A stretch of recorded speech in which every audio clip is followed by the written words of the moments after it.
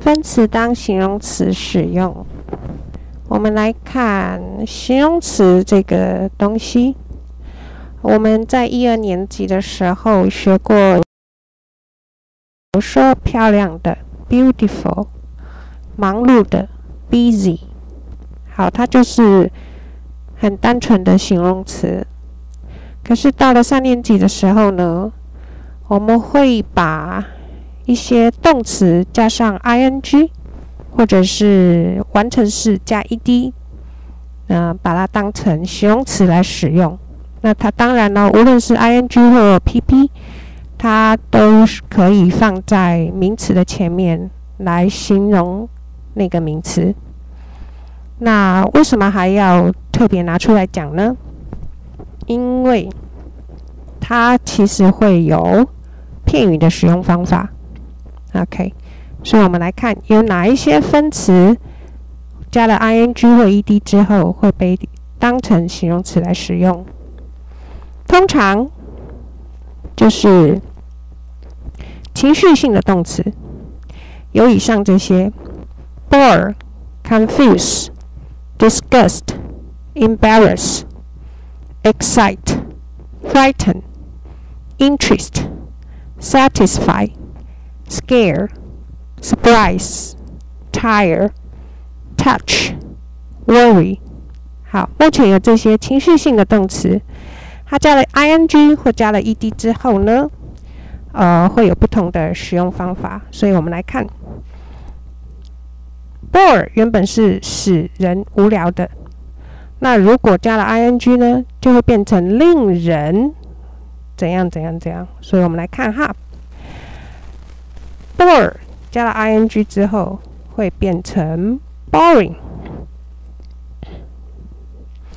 confuse, confusing, disgust, disgusting, embarrass, embarrassing, excite, exciting, frighten, frightening, interest, interesting, satisfy, satisfying, scare 这个字很特殊，它不加 ing， 它会变成 scary。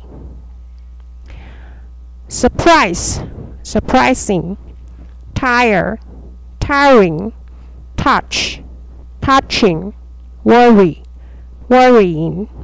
好，动词加 ing 的时候，我们有背过加减不管，所以当有无声 e 在后面的时候，你要把 e 去掉，直接加 ing。 再来我们来看，那如果加 ed 的呢？ OK， 会变成 bored, confused, disgusted, embarrassed, excited, frightened, interested, satisfied, scared, surprised, tired, touched, worried。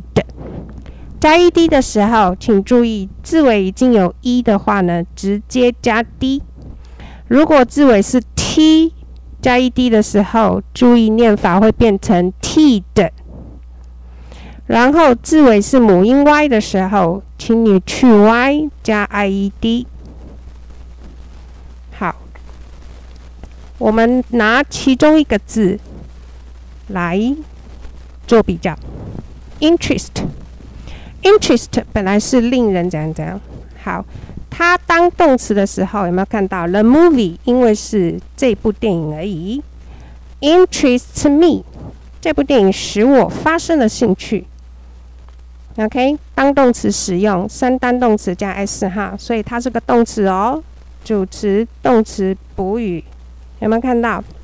好，那你如果要把它当形容词使用呢？因为是形容词，所以这个句子就没有动词的对不对？所以我们就要用be 动词来做动词。所以你看 ，The movie is interesting to me。这部电影令我觉得有趣。我们再来看，如果是 ed 型的呢？哦，主词就要改咯。I am interested in the movie. 我对这部电影感到有趣。好，这也就是为什么我们说 ing 会是令人 ，ed 会是感到。OK， 那为什么要这样子使用哈？这里就是把它当形容词用的时候，我们当然就需要一个 be 动词咯。OK， 只是令人或感到主词是不一样的。Alright， 那注意，我们真正要背的地方就在这里。这边是不用背的，为什么呢？因为一定是某某东西令某某人觉得有趣。OK， 所以当什么样的东西令某某人，永远都是 to， 是不需要背的。可是当人对于什么东西感到有趣的时候，或甚至某某人对什么样的东西感到很恶心，觉得恶心，有没有？好，它的介系词会不一样。我们再来看怎样不一样。我们拿第二个字做例子 ，satisfy。The price satisfies me。这个价格满意了我，可以吗？好，所以东西当主词，满意了我，就是使我满意的意思。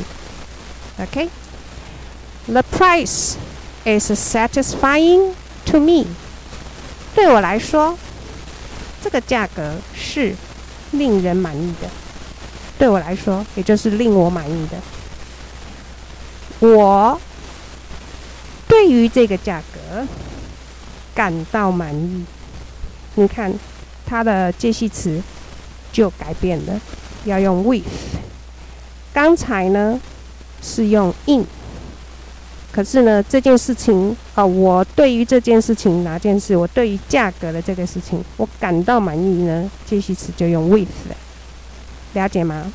所以我们来看哦，对人来说 ，to 人 ，OK， 无论是 to him、to me、to you、to us， 只要是 ing 的呢，后面都会用 to， 不用背，哈。